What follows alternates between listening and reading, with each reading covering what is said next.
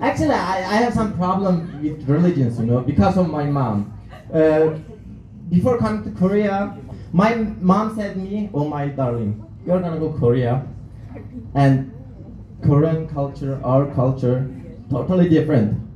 As you see, my mom is fan of Bollywood, okay? Totally different.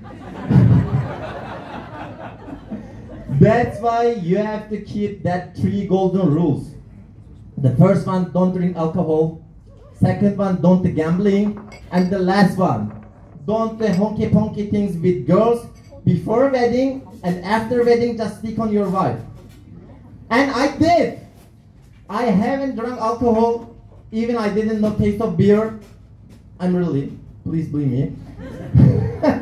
And I haven't done gambling, never ever.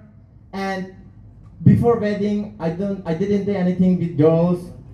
And my wife is my first girlfriend. Actually, not girlfriend. I didn't date with her. I just asked marriage and got married. My wife was a little bit crazy. Just accept. Anyway, you know why? Not I am because of religious man. This is because of my mom's deal, mom's promise, mom's pledge. She said, "My son, if you keep that 3 golden rules, you die and go heaven. You're gonna meet 72 virgin girls." Actually, the important point is not virgin. 72! Somebody know how threesome is difficult. 72! I already divide the 72 nation by nation. Arab, Latins, African, Europe, Chinese, Korean. Still my list is empty. Terran, Protoss, vampires, hobbits. 72! But after marriage, my opinions changed. You know why?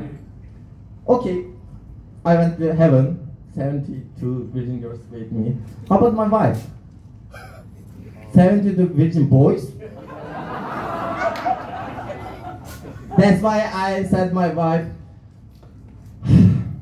"My sweetie, heaven is not a good place to us. Until now, you have to drink alcohol, you have to do gambling, and I have to go Orchard Tower." Thank you very much, guys.